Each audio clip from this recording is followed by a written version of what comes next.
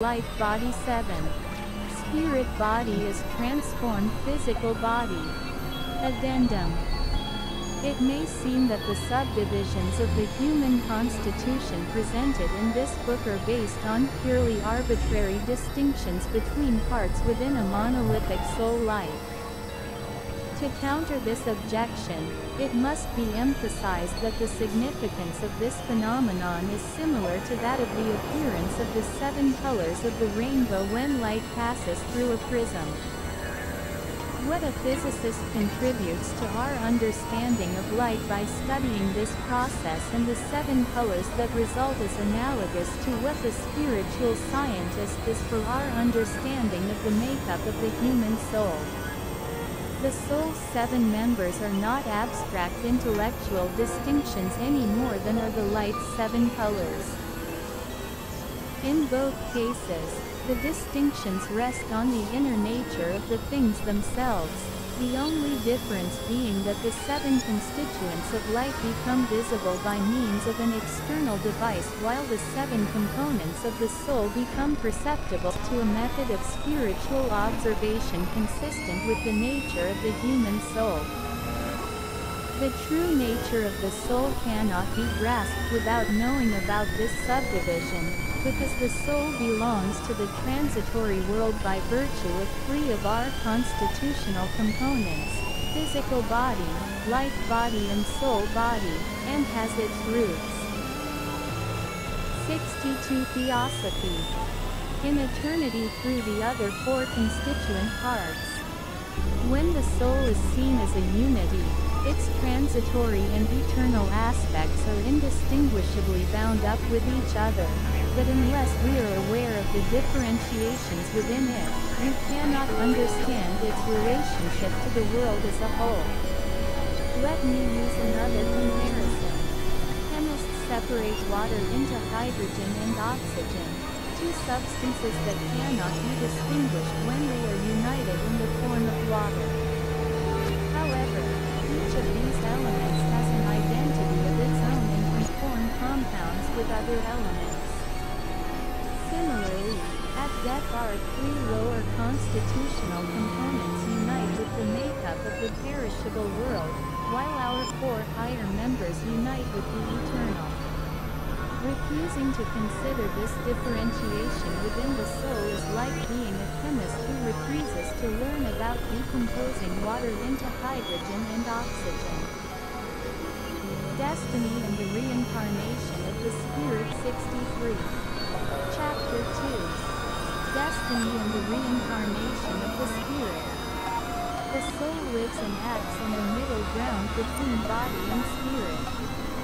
The impressions reaching the soul through the body are fleeting, present only as long as the body's organs are open to the things of the outside world.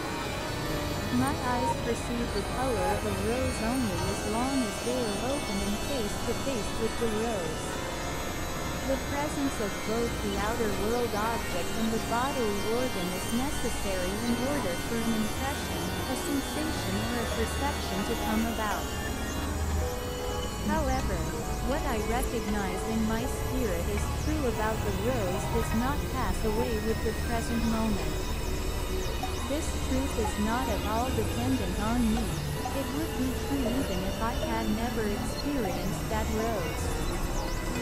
Whatever I may recognize through the spirit is grounded in an element of the soul's life that connects the soul to a universal content, a content that reveals itself within the soul that is independent of its transitory bodily basis. Whether this content is imperishable in every respect is not. 1. 64 Theosophy. Matter. What matters is that it be revealed in such a way that the soul's independent imperishable aspect, rather than its perishable bodily basis, is involved. The soul's enduring aspect comes into view as soon as we become aware of experiences that are not limited by its transitory aspect. Here, too, The important point is not whether these experiences first come to consciousness through transitory bodily processes, but whether they contain something that, although it lives in the soul, still possesses a truth independent of any transitory perceptual processes. The soul stands between the present and the permanent in that it occupies the middle ground between body and spirit. However, it also mediates between the present and the permanent. It preserves the present for remembrance, wresting it away from perishability and giving it a place in the permanence of its own spiritual nature. The soul also puts the stamp of permanence on the temporal and temporary, since it does not simply give itself up to fleeting stimuli but also determines things out of its own initiative, incorporating its own essence into the actions it carries out. Through memory, the soul preserves yesterday. Through action, it prepares tomorrow. 2. If my soul were not able to hold the red color of the rose through memory, it would have to perceive this red over and over again to be conscious of it. But whatever remains after the external impression is gone, whatever my soul can retain, can once again become a mental image or representation, independent of the external impression. Through this ability, my soul turns the outer world into its destiny and the reincarnation of the Spirit 65. Own inner world by retaining the outer world through memory and continuing to lead an inner life with it, independent of any impressions acquired in the past. Thus the life of the soul becomes a lasting consequence of the transitory impressions made by the outer world. The actions, too, acquire permanence once they have been stamped on the outer world. Something that happens because of my soul totally changes the course of events in the outer world. Something quite different would have happened to that branch had I not intervened with my action. I have called up a series of consequences that would not have been present without me, and what I have done today will remain in effect tomorrow. It has become lasting through my action, just as yesterday's impressions have become lasting from my soul through memory. In our ordinary consciousness, we do not usually form a concept of becoming lasting through action, in the same way that we form a concept of memory, of becoming lasting as a result of observation or perception.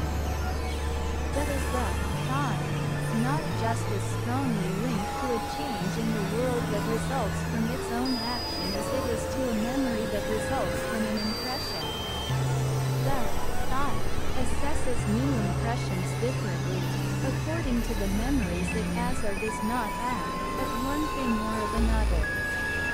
As an I, however, it also enters into another relationship with the world that depends on whether it has carried out a certain action or another. Whether or not I made an impression on someone else through something I have done depends on the presence or absence of something in the relationship of 3, 4, 66 Theosophy. The world to my I am a different person in my relationship to the world once I have made an impression on my environment. We do not notice this as easily as we notice how the I changes through acquiring a memory, but this is only because as soon as a memory is formed it unites with the overall life of the soul we have always regarded as our own, while the external consequence of an action, released from this soul life, goes on working through after effects that are quite different from what we can remember about the action.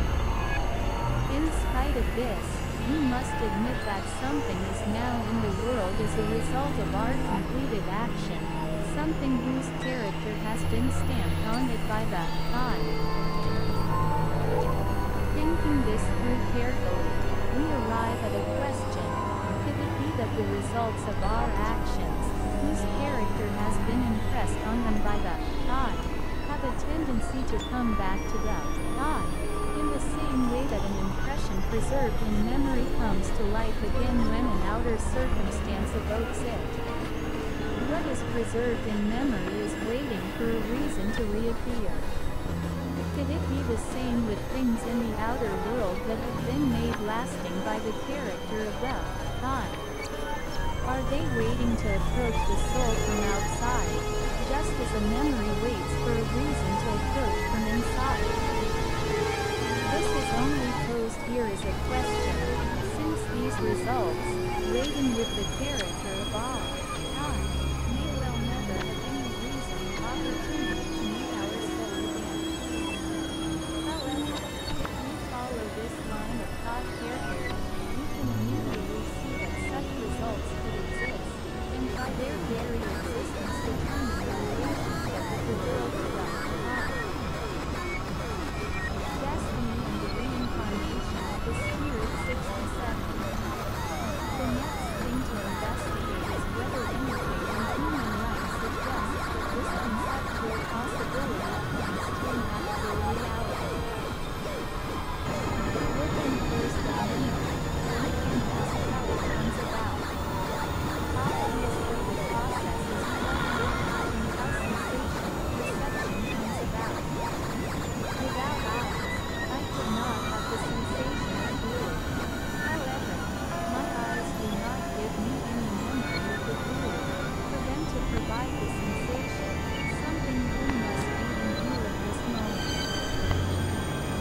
My bodily nature would allow all impressions to sink back down into oblivion if something may not also take place in the relationship between the outer world and my soul, namely the formation of a fundamental image simply out of perception. As the result of certain processes, I may later even have a mental image of something that originally brought about a mental image from outside. People who have become practiced at exerting the soul will realize that it is all wrong to say that if I have a mental image today, the same mental image shows up again tomorrow in my memory, having stayed somewhere inside me in the meantime. On the contrary, the mental image that I have right now is a phenomenon that passes away when it has no meaning. But if memory, the result of something additional that has gone on in the relationship between me and the outer world, something better than their ultimate between mental image. 5. 68 Theosophy. Though the mental image has not been the one my memory calls up is a new one. Remembering means being able to visualize something new. It does not mean that a mental image can come to life again. What appears today is something different from the original mental image. This point is being made because in the field of spiritual science it is necessary to form more precise concepts about certain things than we do in ordinary life, or even in ordinary science.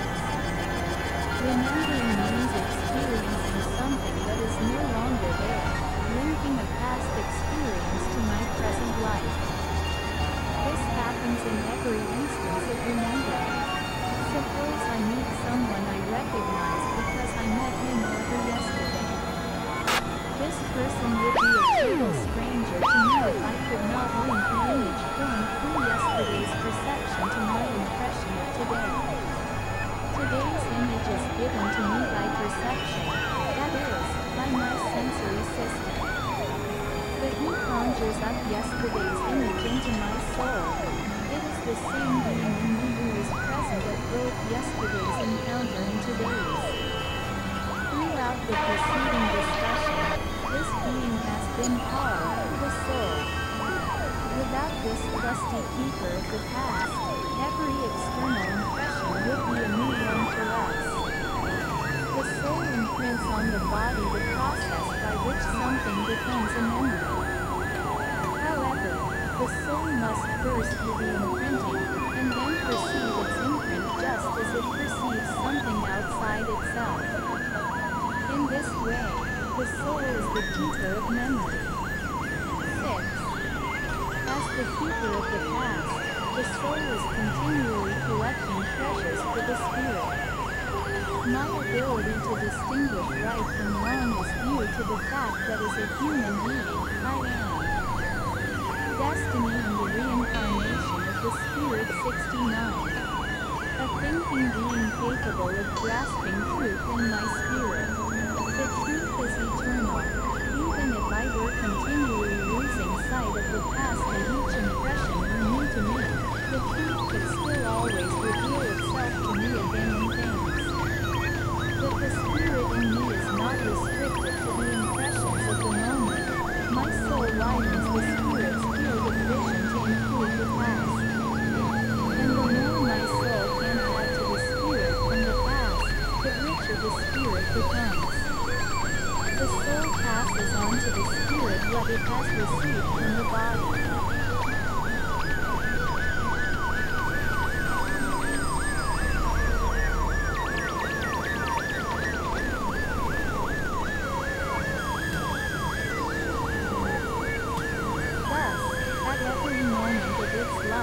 The human spirit carries two very different elements. First, the eternal laws of the true and the good. Second, the recollection of past experiences. Whatever it does is accomplished under the influence of these two factors. Therefore, if we want to understand a human spirit, we must know two different things about it. First, how much of the eternal has been revealed to it, and second, how many treasures from the past it holds. These treasures do not remain in an unchanged form for the spirit, however. The impressions we gain from experience gradually fade from memory, but their fruits do not. For example, we do not remember all the experiences we went through as children learning to read and write, but we would not be able to read or write now if we had not had these experiences and if their fruits had not been preserved in the form of abilities. This is how the spirit transforms its treasure trove of memories. It abandons to fate anything that can lead only to images of individual experiences, keeping only the power to uplift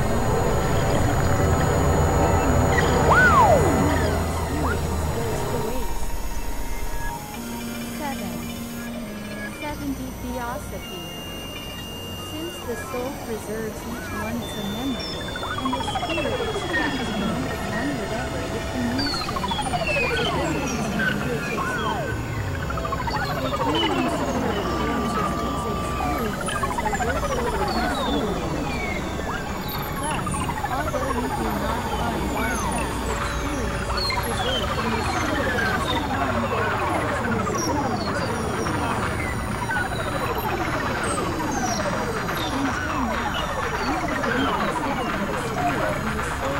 Between birth and death, but we cannot leave it at all.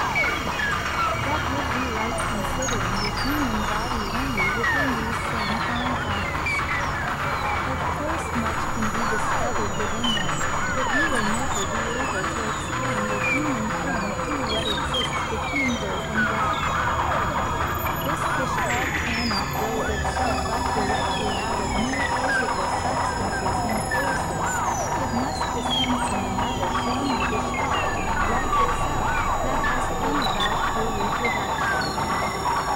Physical substances and forces build up the body during its lifetime, while the forces of reproduction enable it to bring forth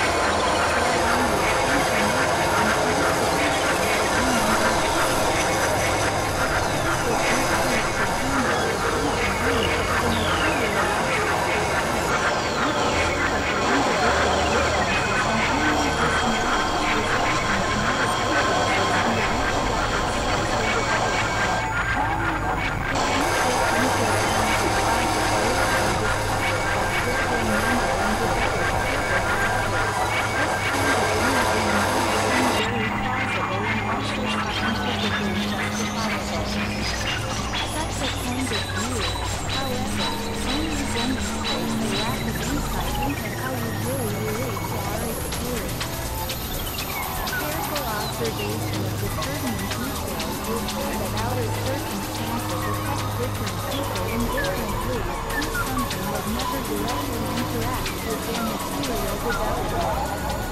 A precise researcher in this field will see that what perceives through material potential is separate and distinct from what may originate in our interaction with. 72 theology. Our experiences will take shape only because the soul itself enters into the interaction. Theory. The soul creates the something in the outer world that, through its very nature, has no connection to genetic potential. 9. 10. In our physical form of this thought, we are different from the animals, our fellow creatures on the earth. Within certain limits, however, all human beings are of similar kind. There is only one human genus and species. No matter how great the differences between races, types, peoples and personalities may be, in physical respects the similarity between two human beings is always greater than that between a human being and an animal or any species. Everything that comes to expression in a human species is the human popularity, spanned from one generation to the next. All human beings belong to this variety.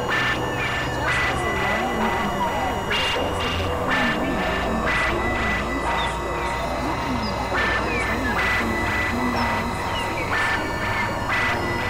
The physical similarity between human beings is apparent to the eye, and the difference between human spiritual forms is equally apparent to the unbiased spiritual view. This is demonstrated by one very evident fact, that human beings have biographies. If we were nothing more than members of our species, no individual biographies would be possible. A lion in the courtyard of English England is a member of the lion or pigeon species. We understand everything essential about the individual once we have described the species.